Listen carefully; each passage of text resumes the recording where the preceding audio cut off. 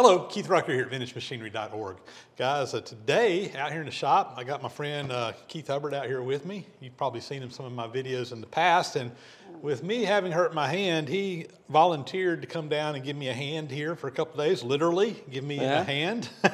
So he's going to be my left-hand man, so to speak. Well, the funny thing is, I kind of slightly hurt the right hand, but it's not too bad. It was just a slip on the ice, but I'll be good to work. Good deal. So anyway, we got a full set of hands between us. Yeah, between the two of us, we got a full set of hands. So, and speaking of the hands, I did go to the doctor this morning. They re-x-rayed everything. He says it's healing up great. He gave me the go-ahead to take the brace off. He said, you know, be careful with it. Don't overdo it. Don't be picking up anything heavy or anything like that for probably another 4 weeks. So, but he said I was okay to go back and use it with using some common sense, which may be sketchy around here, but hopefully we'll keep from re-hurting it. But I'm going to be taking advantage of Keith the next couple of days and let him kind of do my heavy lifting. And today, one of the things that I've kind of been wanting to get some help here for anyway, because it's going to be a two-person job, is a while back, I think I shared this, I picked up this electric hoist, chain hoist, and I want to put it over on my jib crane.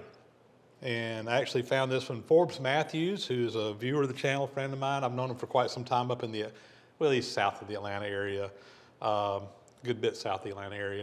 I wouldn't even call him in the Atlanta area, but a lot closer to Atlanta than I am. But he found this at an auction, I think, and he gave me a call and they say, hey, you need a bid on this? And I'm like, absolutely. So he was able to purchase this at a reasonable price. I don't remember what we paid for it, a couple $100. It wasn't too bad.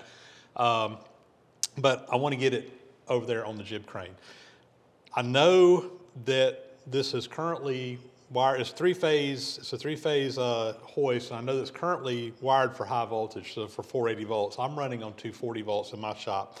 So I need to break into this and change the wiring around to get it on the low voltage. This is a dual voltage motor, but you got to do some wiring in there. We'll probably show that. And then the other thing we got to do is there's a, you can't see it right now, but there's a reel for the electrical cord. So that way if you pull that out, the cord just kind of retracts back and forth. And I got to make a bracket to mount up onto the jib crane to mount that on, get that bolted in place, and then we got to get all this put up there. So anyway, that is something that Keith is going to be helping me out on, and you'll be seeing him throughout here. So I think what I'm going to start out with, Forbes actually, when he got this, he plugged it into his system, which he's on 480 volts up there where he's at, and it worked great. But I do need to get the voltage changed around. That's going to be the first thing I do. Then we're going to make the bracket, and then sometime over the next day or two while Keith is here, we'll get this thing mounted up there. We got a couple days to work. Absolutely. So there you go. That's we'll get at it. So one of the first things we need to do here, guys, is this is the cord reel, and there's a little plate in there that mounts to something. I want to get that plate off so that we can see about getting this thing properly mounted up there. Can we get a regular size wrench for you? I think it's 4, so it's probably fine. Okay. Of course, it's got, yeah, just undo those wires right there. It's only got 3 wires. We'll have to put a ground in there somewhere. There is a ground. Yeah, it's got a ground, but it wasn't connected to anything. We'll fix that when we put it back up there. All right, good deal. Go ahead. So I'm thinking that the connections are going to be right in here. So we're going to pull this end off. If not, we may have to pull the other end off. But let's see what we can come up with here to change the wiring. One thing that I'm not real crazy about on this is that it doesn't look like there's a ground going to the actual head up here. This is a 3-wire, and all 3 wires are hot. I may change this cord out and put a ground in here because you could have something going on here where we have, you know, some power going through your chain. Yeah. Well, there is a green wire in there. It's just not hooked up to nothing. So maybe we can fix that inside down here. We'll figure it out. But there is a ground wire in here because I got a green wire here. Yeah. So although the insulation on it is kind of, maybe it got lost or Yeah, something. We'll figure it out. The reel might have been wired for it. We'll figure it out. Interesting. Let me get in here and figure out what's going on, and we'll bring you guys back. Let me just kind of show what we did. The 9 wires from the motor are kind of all coming in right here, and they are labeled on the wires T1 through T9. On a 3-phase motor, you typically have 9 leads coming out of the motor, and depending on how you tie all those wires together, it's either going to be running on low voltage or high voltage. And there's a tag over here on the motor, and this is pretty much standard with most 3-phase motors. Basically, it kind of looks like this. So again, you got your leads in there. It was wired up where 4 and 7 were tied together, 5 and 8 were tied together, 6 and 9 were tied together, and then 1, 2, and 3 went actually to the motor controls or whatever. So what I did is we basically redid this where 4, 5, and 6 are tied together. And the way we did that is they had this bus bar in here, and one of them had 3 terminals on there. So I got this all 3 of them. So they're tied together with spade bits.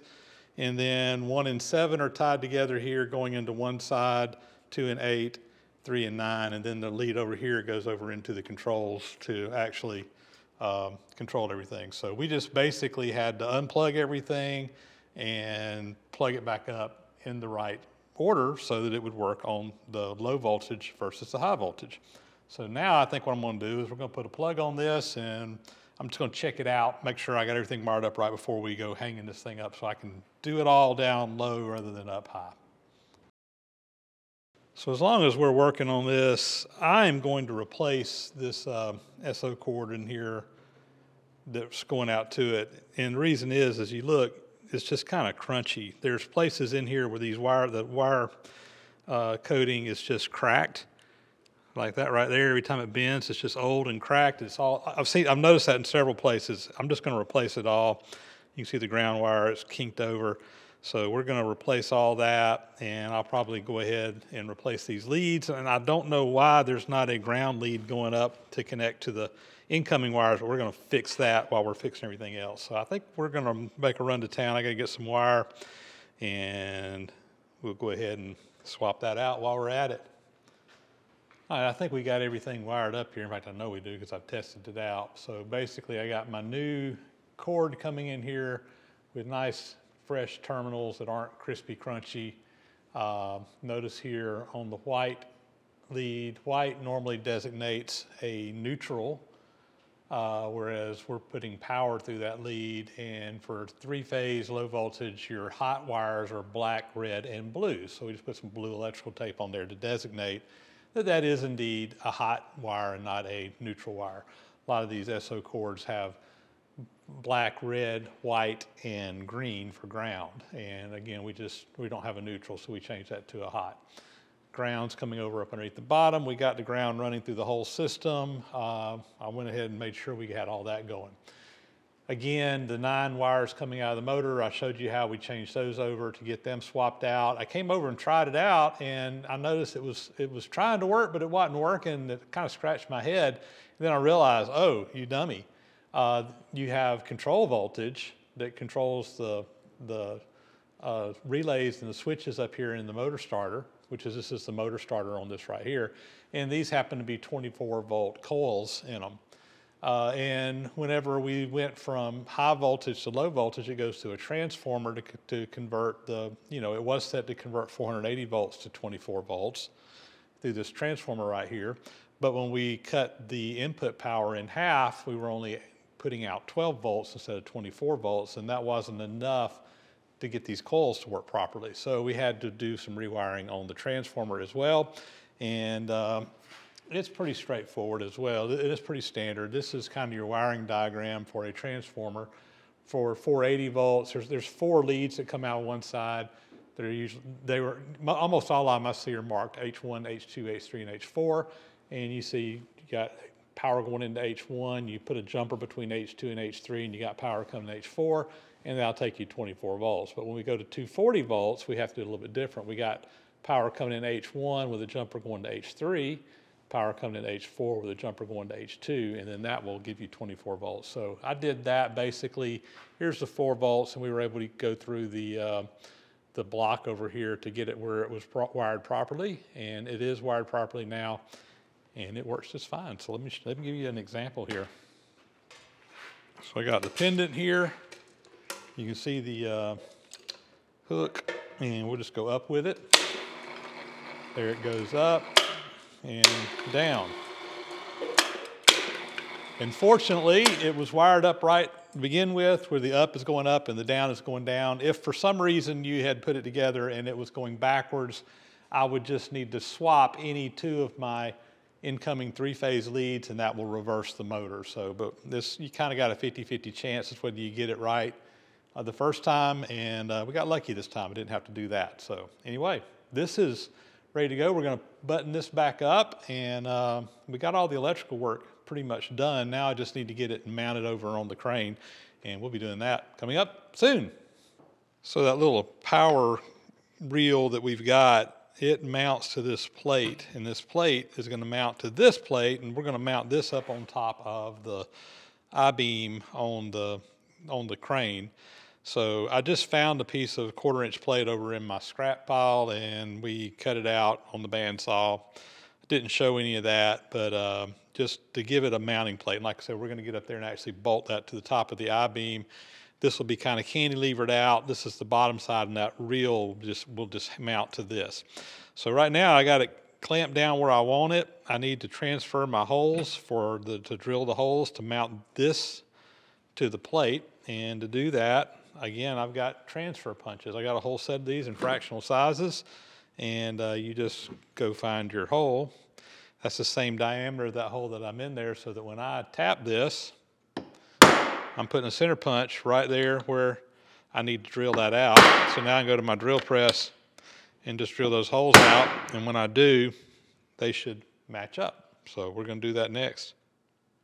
So kind of picking up where we left off, we got this plate, got the 4 holes drilled out in it. I went ahead and got it painted. I will just note this hole in the center, that was just in the piece of metal, not needed for anything, but not worth worrying about either. We're going to go ahead and get the plate that the whole reel attaches to mounted on here, and before I do, I need to think about which way it needs to go. Let me figure that out real quick, and we'll get that bolted down. All right, I think I want it going just like this. So I'm going to go ahead and we'll just get some bolts up through here.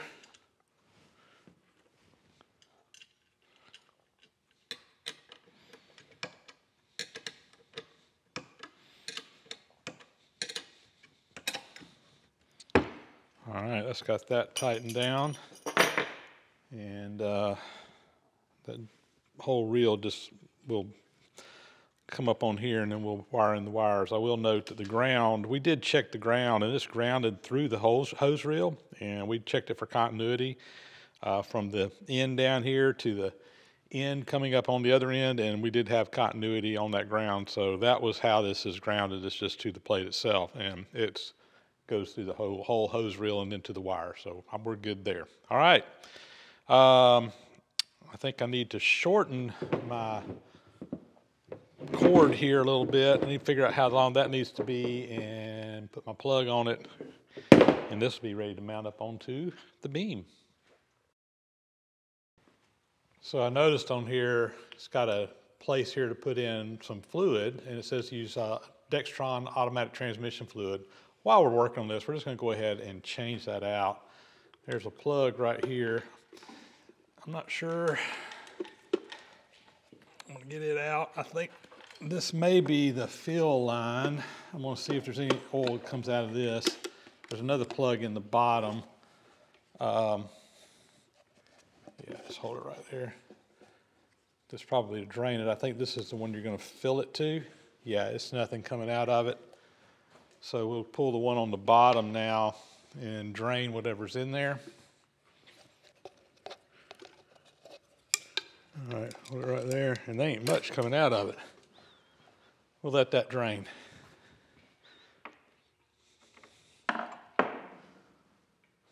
So I'm glad we've checked that, because that was, for all intent and purposes, empty. So let me put this plug back in there.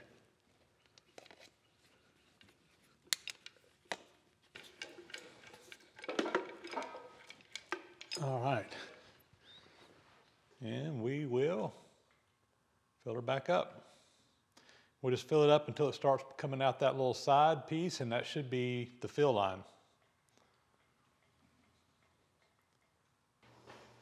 Guys, I thought we'd wrap up the jib crane here. We've got the crane now that you saw us kind of get it all serviced and ready to go, got it mounted, and I didn't get any on video.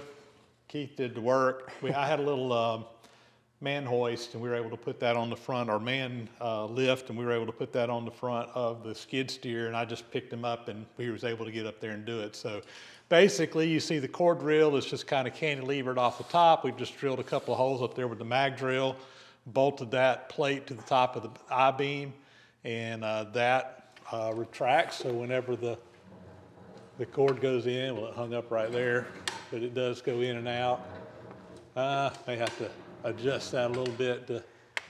You upgrade the wire. Yeah, it just needs to come down a little bit to do it right, but it's working fine. And then the up and down, it's working fine too. So you hang on, you're going up. Oh, I know. There it goes. I do want to, I'm just going to shorten this chain up a little bit. I want to raise this up just a little bit higher so I get the ladder out. It's got an adjuster on the chain box. Yeah, it's got an adjuster up there that we can just lift that up. I don't want to, I'll just probably put a zip tie on the cord to kind of tie it up there or whatever. But yeah, it's pretty much usable like it is. This is a 1-ton, 2,000-pound jib crane, and the hoist, of course, is rated for 1 ton, which is perfect. The chain fall that we had on there was actually rated for 1.5 tons.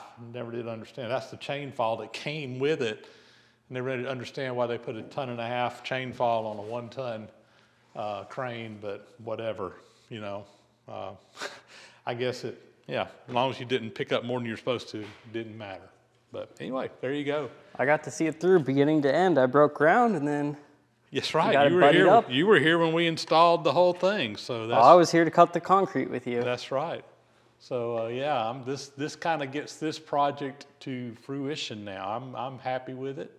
I did run the 3-phase power. There's just an outlet up in the ceiling up there with a twist lock plug in it. So we shortened that cord a little bit, and yeah, good to go. Done. All good to go. Big major improvement.